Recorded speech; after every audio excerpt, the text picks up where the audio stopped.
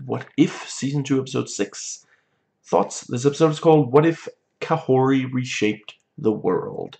Another episode I love. One of the best What If episodes so far. Spoilers for everything MCU leading up to and including this episode. Let's dive right in.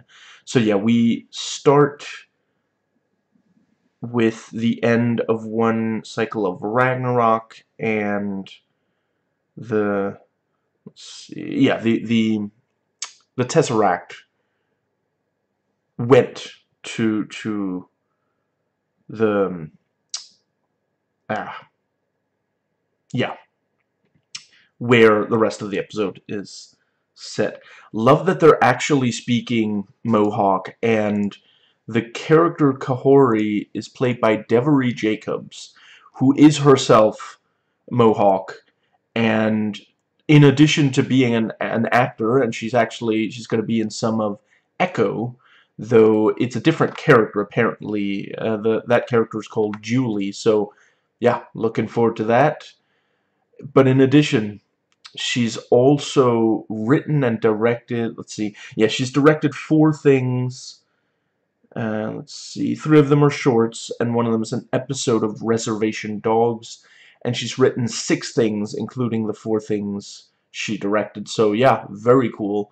That is absolutely how, you know, the stories of, for example, indigenous peoples, you know, that's how to get those stories out there, to increase empathy.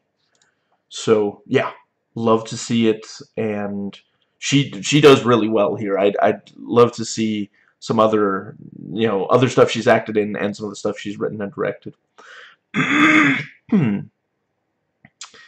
And let's see, we get we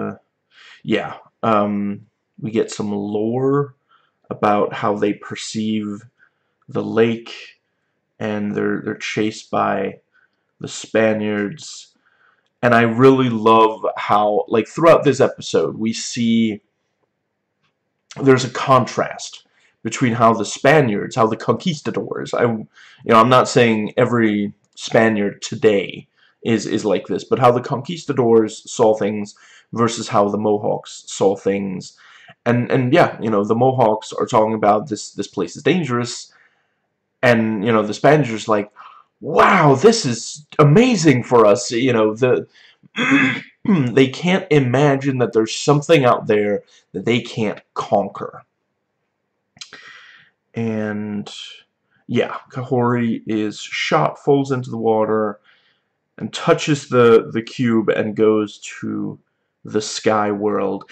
And we see there, you know, they consider the Tesseract a tool, not something to conquer the world, but something to live in harmony with nature.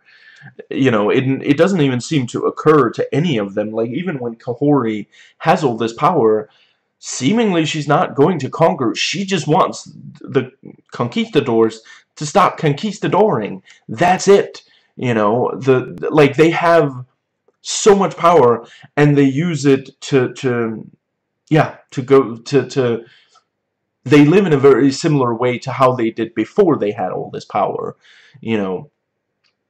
And it is very much like, it is a clash of cultures.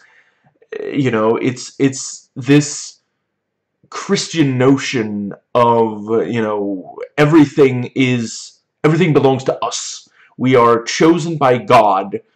Everything is beneath us. No matter how much misery we spread, that is our God-given right. Versus the Mohawk, who, like many native people, many indigenous peoples all over the world, they just want to live in harmony with nature. They just want to make sure that they, you know, get by, and that there's enough food and shelter for their peoples. That's it. So, you know, I love that like, this is a very harsh depiction of conquistadors, and that's because it's accurate. Like, they did a lot of really, really awful, like, just, yeah.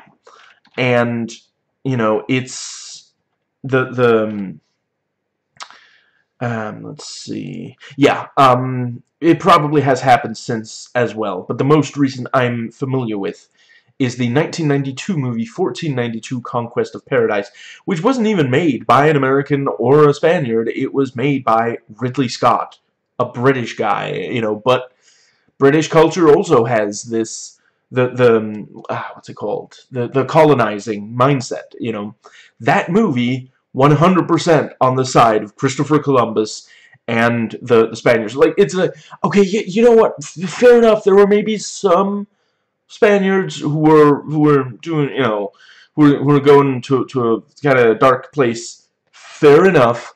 But Columbus himself was a hero. We should always be grateful to him. You know, he was a visionary. And like, then you read some of the stuff that he himself wrote, and it's like, my God, this guy was a monster. You know, so yeah, just a mere 31 years ago, we were still telling just lies about who these people were, who the conquistadors were.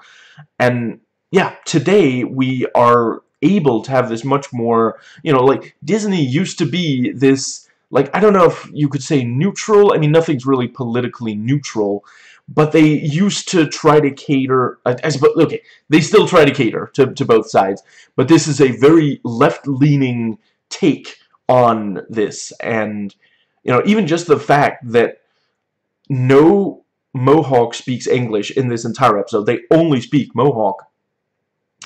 You know, yeah, absolutely love it. And I also appreciate the decision to have all the Spaniards speak Spanish quite consistently. And then, you know, near the end, we have this thing where clearly they're communicating, like, they're understanding the complex ideas that the other is expressing. They're not just, like, reading body language.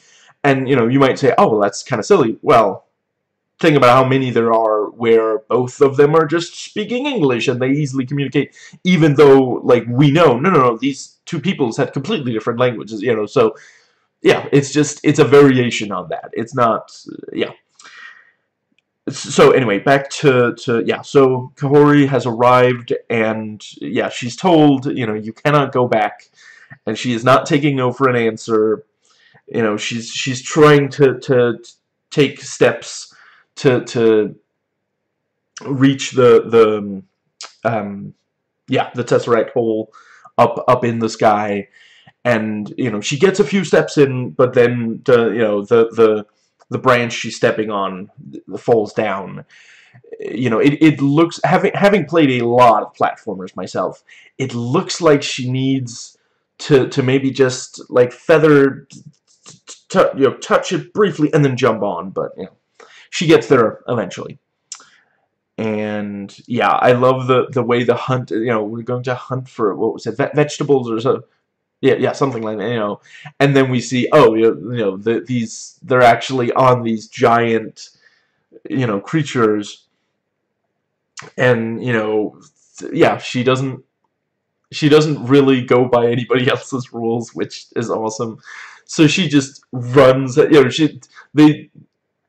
the other guy, I'm afraid I didn't catch his name, and it doesn't seem to be on IMDb's main, but yeah, you know, her guide is like, okay, so what you want to do, don't get in front, jump over.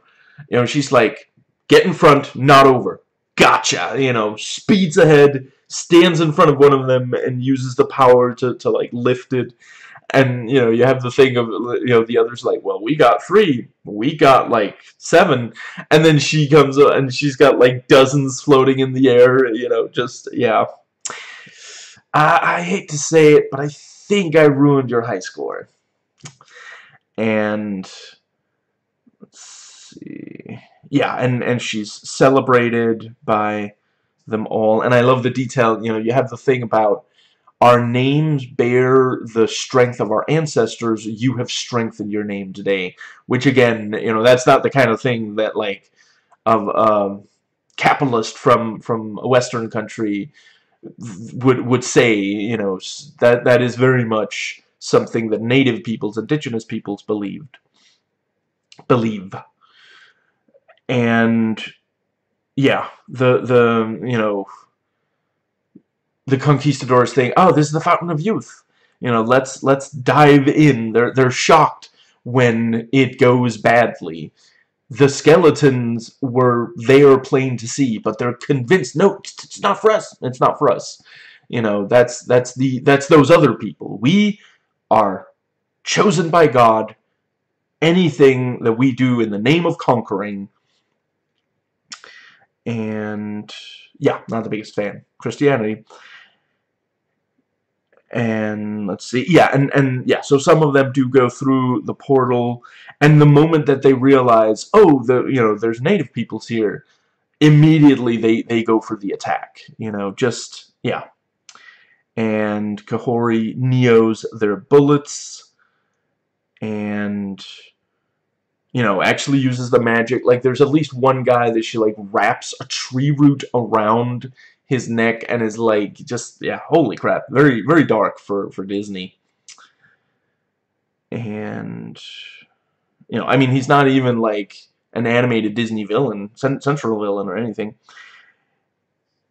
And, yeah, so she goes to, she travels back, and for a while, she's doing really well against the Spaniards, but she's not able to stop all the cannonballs. One of them does hit, but then the Sky People come to reinforce, and we're told, okay, so, Queen, look, we're really trying. Izzy, we are getting our asses kicked left, right, and center.